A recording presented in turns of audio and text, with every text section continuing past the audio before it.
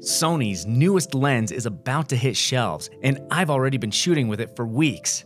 They're showing off its daily versatility, but with a wide 16mm field of view and a big aperture of f1.8, it's obvious that this new addition to the G lens lineup should be perfect for capturing starfield landscapes, and released right at the tip-off of Milky Way season.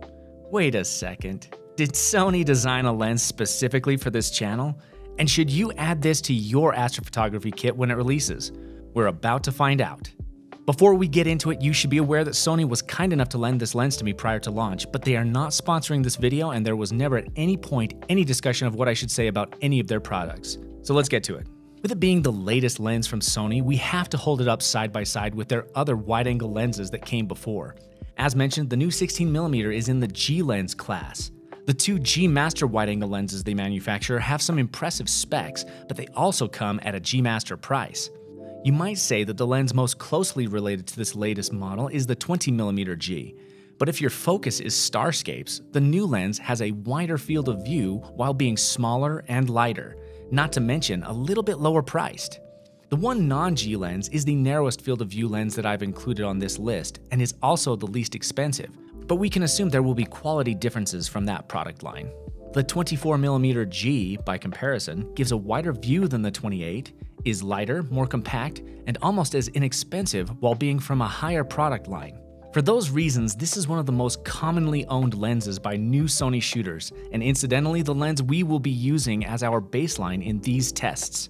It's important to note though that this lens also features the narrowest maximum aperture of this list, and as you'll see, that will serve to demonstrate an important contrast in lens choice. On build, the new 16mm 1.8 G has a lot of things we've come to expect from Sony lenses. The programmable button and aperture ring click switch are still here, but one interesting addition is the iris lock switch, but it might not be what you think. When in the active position, it simply prevents the aperture ring from entering or leaving auto mode, for those who don't want to accidentally trip into auto when dynamically adjusting aperture, or those who want to make sure the camera software exclusively handles aperture. As someone who sometimes gets anxious about whether or not I had the aperture fully open before I started a time lapse, I think it would have been pretty cool if it locked the ring at whatever clickable aperture you set it to, like some older tactile lenses do, but instead it just moves the function from one dial you can accidentally bump to another. Though with this switch, you could set up your camera in such a way that no dials can change aperture, so I guess in a roundabout way it does accomplish what I've described. But surely astrophotography isn't the only thing you'd ever do with this lens, so what else is it good for? Well, I've seen Sony showing it off for portraits, and if you wanted to get really creative for a couple shots here and there, sure, the aperture is good for that. But quite honestly, I'm sticking to the 50 to 90mm range for my portraits to ensure accurate proportions, and I think most of us just like the framing better anyway. One thing this lens actually does surprisingly well is macro photography. I know, from a wide-angle lens, it's a bit odd, but some shots are kind of cool to try it with, and it would probably surprise you how close I was actually getting to these objects when I captured these shots. Of course, for the less artsy types, there are a couple practical applications. When you just need your outdoor shots to be as wide as possible, this thing does show some utility. Side by side, you can really see how much wider you get from jumping from something like 24mm to 16mm. If you shoot architecture or urban, I could definitely see this finding its way into your kit. And along those same lines, I think real estate videographers are definitely going to go for this new lens. The 16mm field of view tells much more of the story than the 24mm, and at a size that still sits comfortably on just about any gimbal. But a lot of you aren't here for the moving shots, so let's talk about long exposures. Our typical comparisons on this channel are about 2 or more different cameras, but today we're just testing lenses. These tests were completed on the A7R5 with an exposure time of 15 seconds, an ISO value of 3200, and a white balance of 4200K. These are the raw, unedited images. For this first one, I set both cameras to an aperture of f2.8, the maximum available on the 24mm G lens. Just like with the other tests, you'll immediately notice the difference in the field of view, which may come down to preference in a lot of cases, but it also has an impact on star fidelity. Even here, some star streaks show a little more prominently on the 24mm frames. For prints, that's not ideal, but for image sequences, it may be less of an issue.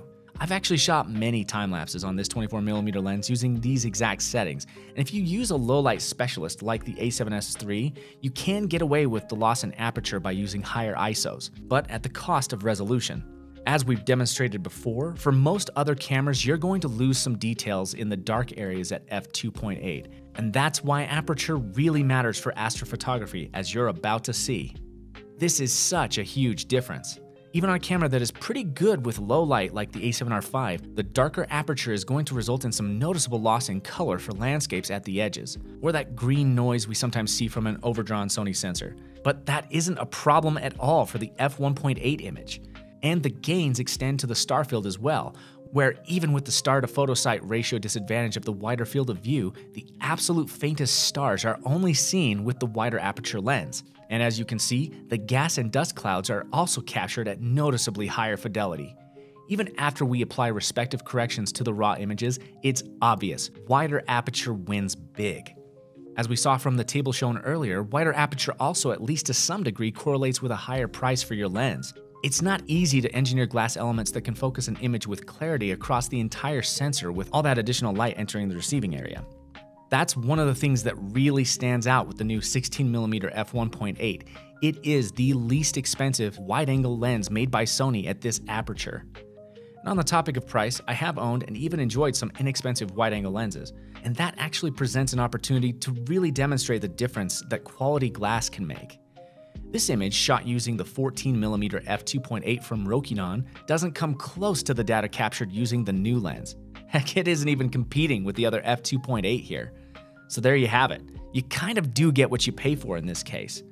Now, it would feel a bit cruel to continue to hold this budget lens up against these Sony G lenses that each cost double the price you could get the Rokinon lens for. But let's consider it a stand-in for other ordinary lenses that may exhibit some of the same characteristics. Just about every wide-angle lens ever made is going to have a little bit of stretching at the edges. In this comparison, you can see it on both lenses, though more prominently on the Rokinon. To some degree, that can be attributed to the wider field of view, but despite the flaws, you can tell Sony has done some work to compensate for it here. You'll also notice that chromatic aberration, while not completely absent, is greatly subdued on the G lens. But one thing you do not see on that Sony lens is chromatic aberration. After several attempts to refocus, I could not seem to reduce these distortions with the Rokinon lens, which coincidentally also emphasizes another huge advantage to the Sony lenses. They both have no problem automatically focusing on stars in the night sky. But again, these quality of life improvements come at a price, and honestly, I'd say it's well worth it. Getting out to test this brand new lens for the last couple weeks has been a lot of fun for me. Any excuse to escape out to the desert is a good one in my book. It was pretty exciting to have such a capable lens with me for these shots, some of which I've been planning out for a while. For these foregrounds, I could not have done better, and I have personally never captured the true dark contrast of these dust clouds so exquisitely. I can honestly say that this is the best lens for Milky Way landscapes that I have tested to date. But which lenses have been your favorite for shooting the stars? If you have one in mind that you think could take the top spot, leave it in the comments and I may just have to add it to my review list. This year I have a few brand new products already lined up to test, so be sure to subscribe if you want to see those results. As always, thanks for watching and I'll see you on the next one.